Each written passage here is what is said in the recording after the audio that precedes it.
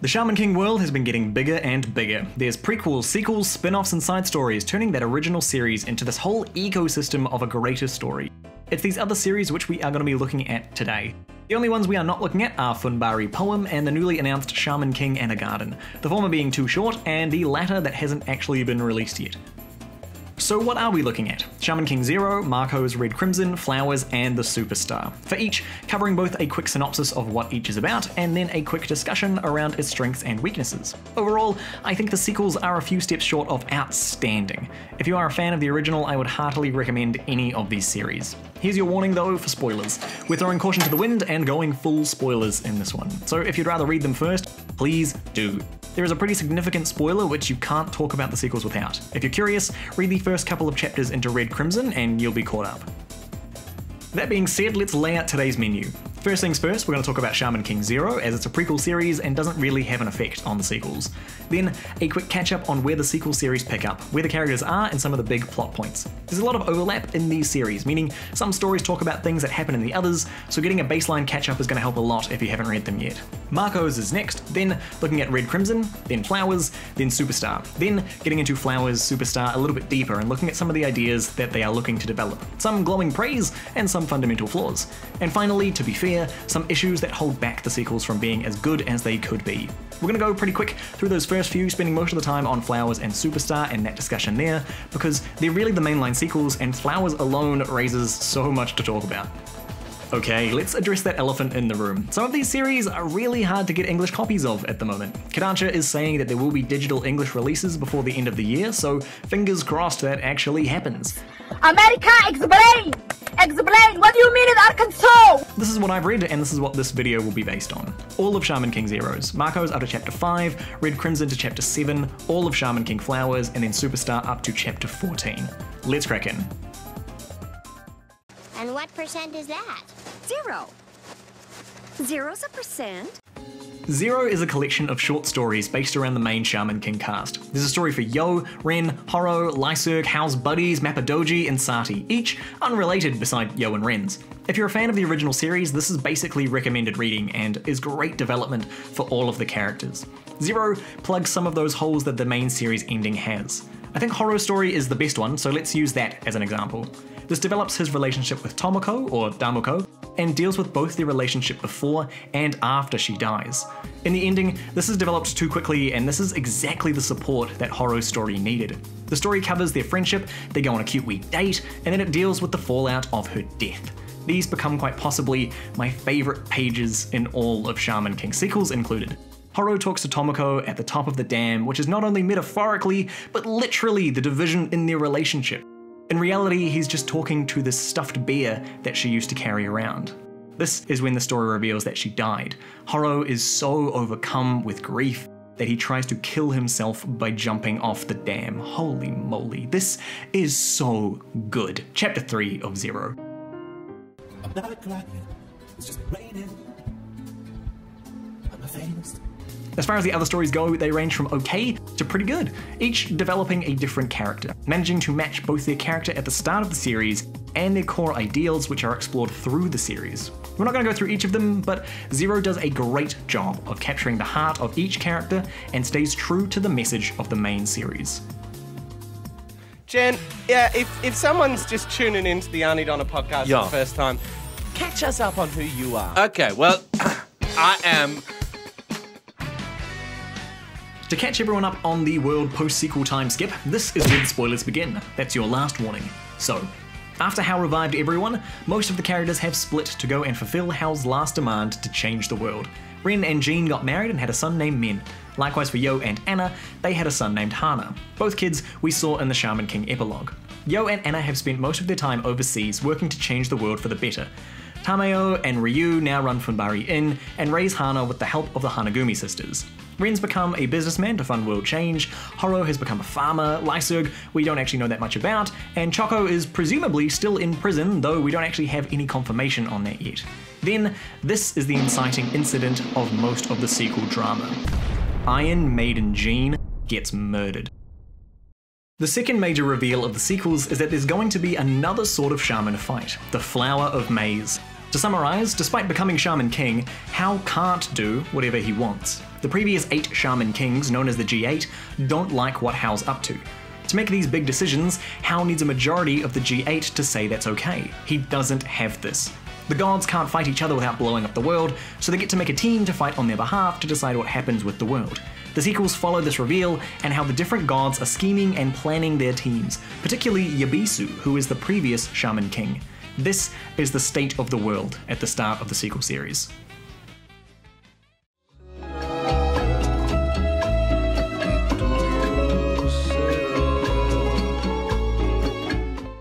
Marcos follows Reinhardt on his quest to find Marco after the death of Jean.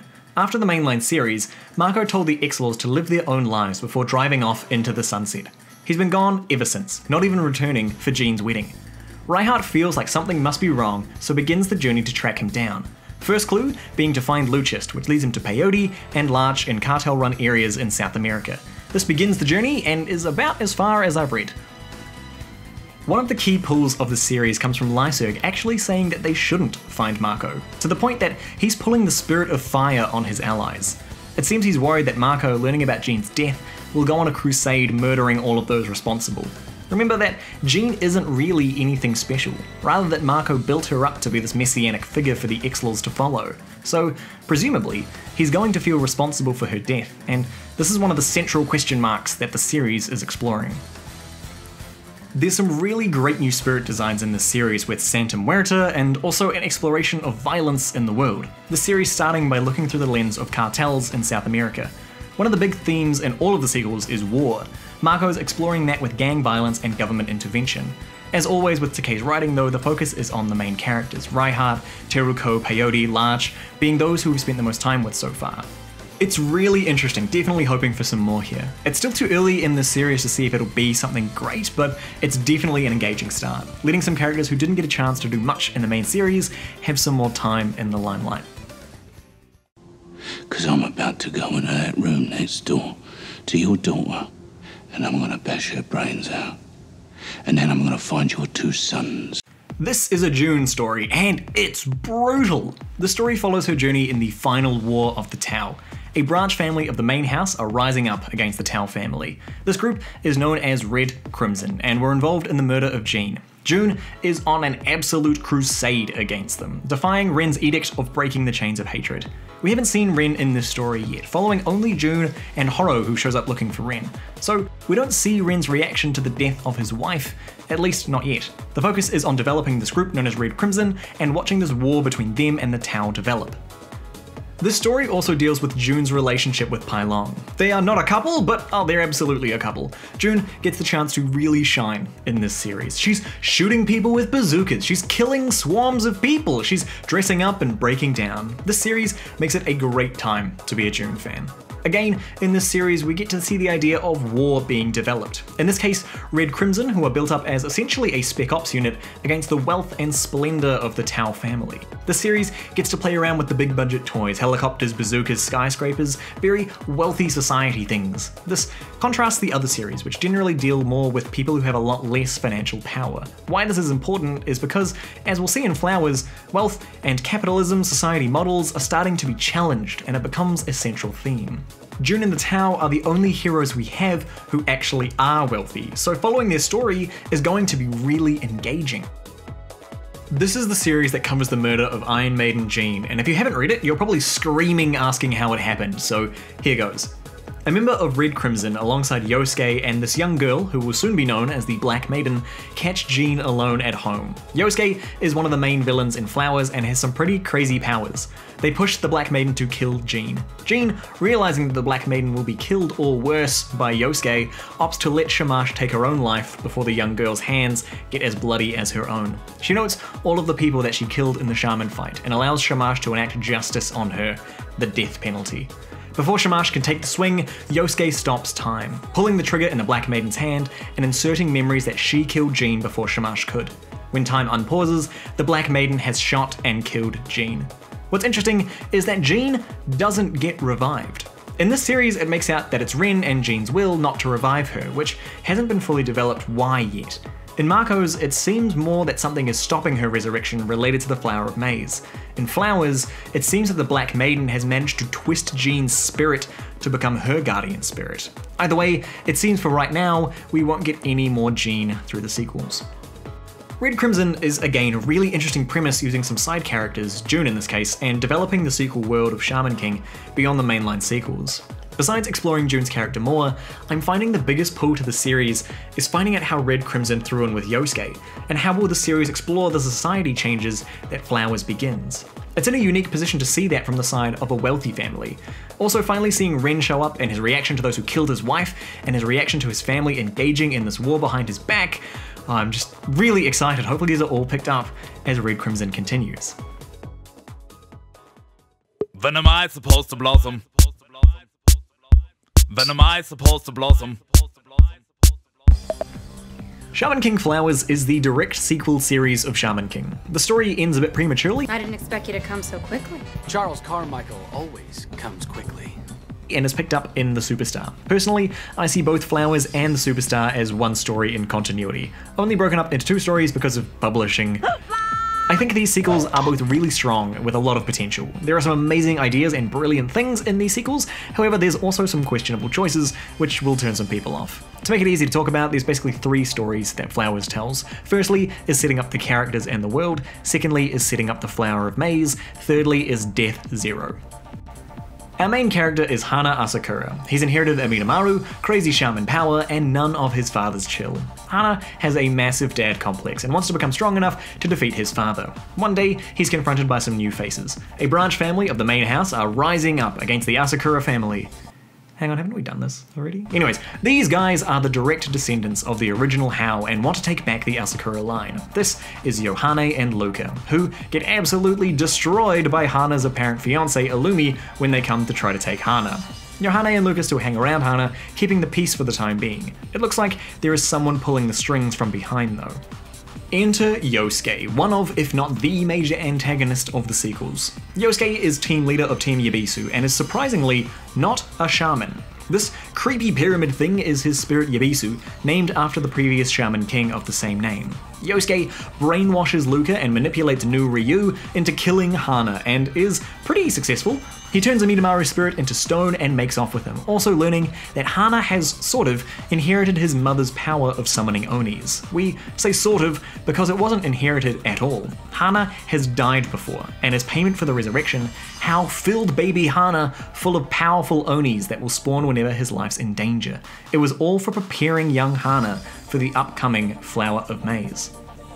Next is Gakko, who's totally not the new Horo. He's part of Team Hao in the Flower of Maize, and this is where we finally learn what the heck this Flower of Maize is. The previous Shaman Kings and Hao are having a disagreement which needs to be settled via combat. Each god gets to make a team and they will proxy fight on their god's behalf. Well, not having started yet, the teams are scheming to disrupt the other gods' plans, hopefully to give themselves the advantage. Hana is going to be team leader and Illumi team manager in the upcoming fight as Team Hao. The other team captains are going to be Yohane and the young Tao Min, who is currently the powerhouse of the team. Min's entering the tournament to help his mother, though we don't actually know what that entails yet. What we do know is that he doesn't want Hana as leader of the team, and upon traveling to Tokyo, straight up kills Hana in their first meeting. Waking up in the Great Spirit, Hao summons a copy of young Yo for Hana to fight. Of course, Yo stomps house, and Hana is forced onto a spiritual quest of sorts. He's sent to this island society in the Great Spirit and meets Lieutenant Sakurai, a Japanese Zero pilot, kamikaze fighter, and soon-to-be Hana's guardian spirit. Meanwhile, the new Team Hao are attacked by the Black Maiden and Golem.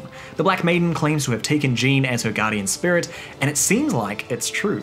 Redzeb and Seiram have also thrown in with Team Yabisu. Tameo comes back just in time to stop an all-out war. Taking tea, Redzeb and Seiram ask Team Hao to retire from the flower, as they apparently stand no chance of victory. Back in the Great Spirit, somehow Yosuke has found his way into the biome in the hopes to recruit Hana.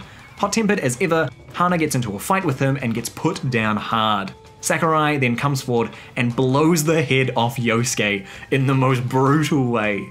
The series goes on to explore Sakurai's character and Hana questioning what it is he fights for, ending with the realization of what he's missing, what he's on this journey for. It's love.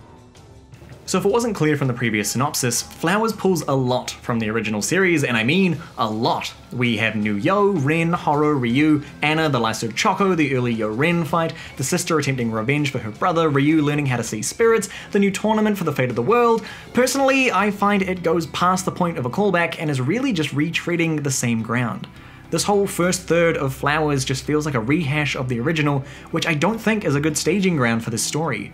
A strong sequel needs to balance bringing in familiar elements I understood that reference. with progressing forward into new territory. We don't need to redo Shaman King, that's what we have Shaman King for.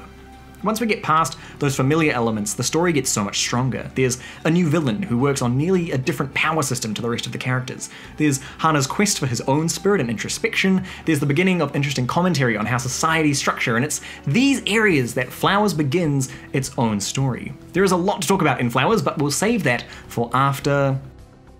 Start, bazooka, start, cause you're my start, bazooka, start.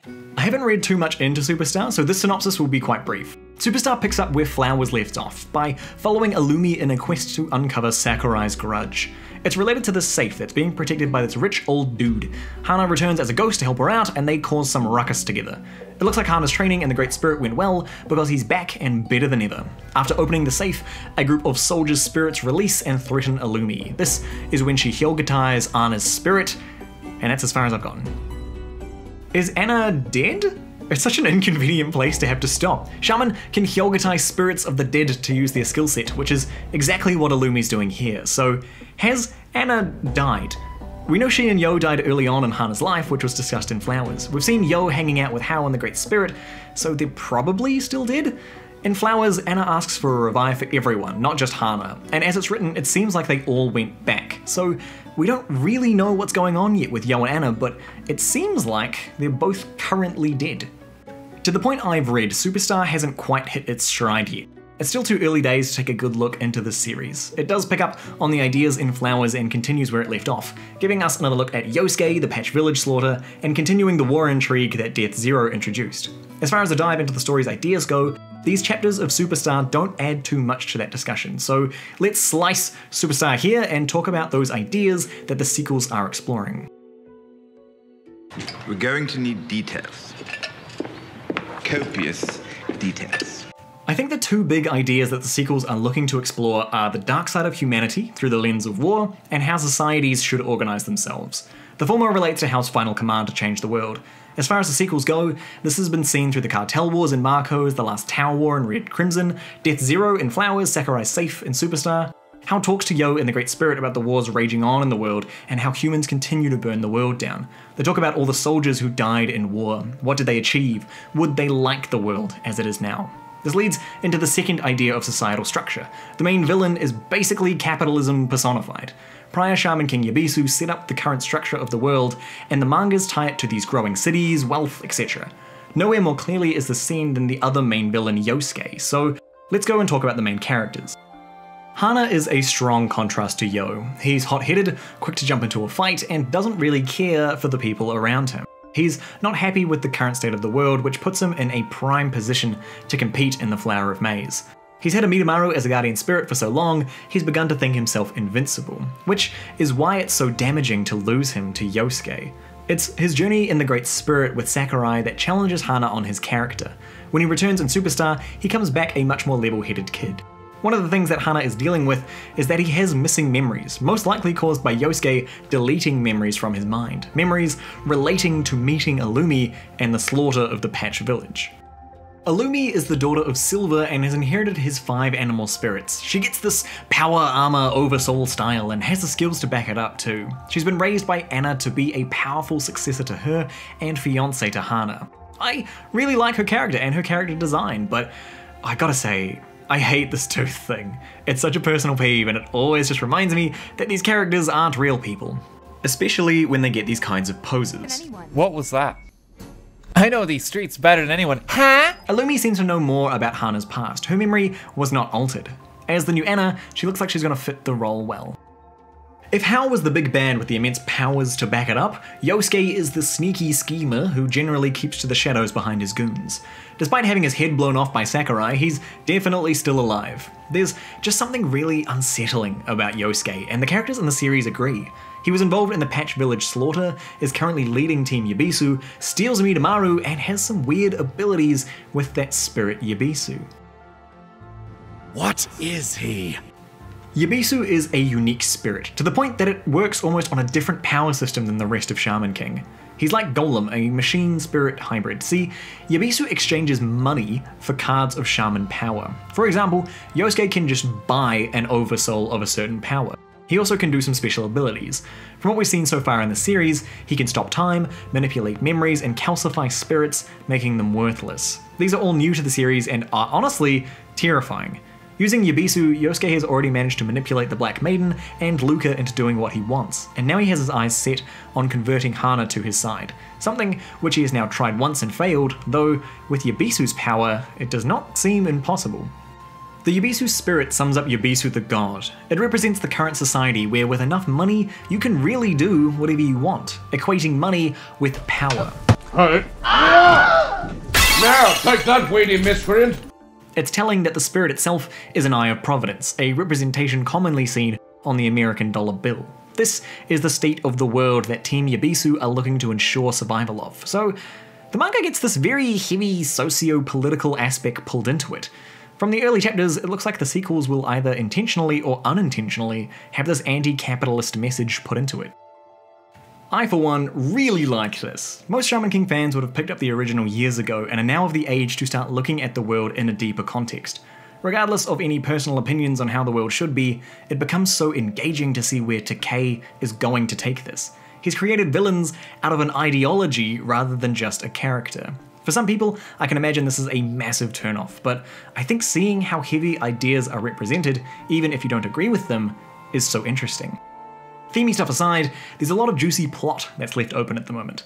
What happened at the slaughter of the Patches? Why doesn't Hana remember? Where's Ren and Yo and Anna? Why did Red Seb and Seiram switch sides? Why has Hao chosen the kids as his team rather than the Elemental Warriors? What are the other gods up to? Hao presumably met Yabisu in the previous Shaman fight, so what's their relationship? Is Jesus going to be in this manga as another antagonist? Did he win a Shaman fight? Oh wow, okay, someone actually wrote this as a fan fiction. If you're interested, there'll be a link in the description.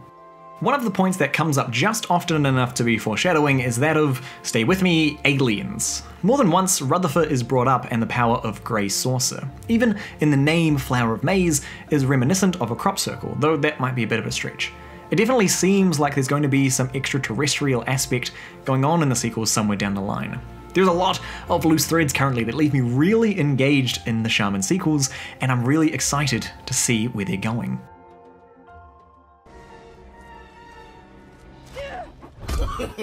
No.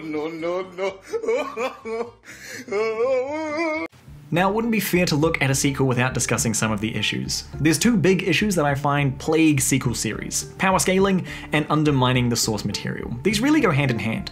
Power scaling forcing characters to be stronger and better than what was seen in the original, and new ideas undermining the strength or the achievements of the original. A great example of both of these is the Star Wars sequels. Rey and Kylo needed bigger and stronger force powers than the sequels. Anakin's sacrifice in Return of the Jedi was undermined by Palpatine not really being dead after all. Power scaling is a weird thing, and you either care about it or not at all. The concerns for Shaman King is that none of the original cast are being chosen for the Flower of Maize. The new characters are presumably intended to grow so much stronger than them. I don't think this is a huge issue because even in the original, it was discussed that it's the kids who have the potential to hit higher heights than the adults got to. The concern comes in by introducing new powerful shamans who were around the whole time but just didn't come to the shaman fight. The original built up the shaman fight as the best of the best, shamans from all around the globe competing to become God. If you introduce hosts of new shaman who can go toe-to-toe with the best, you have to introduce reasons why they didn't attend the shaman fight.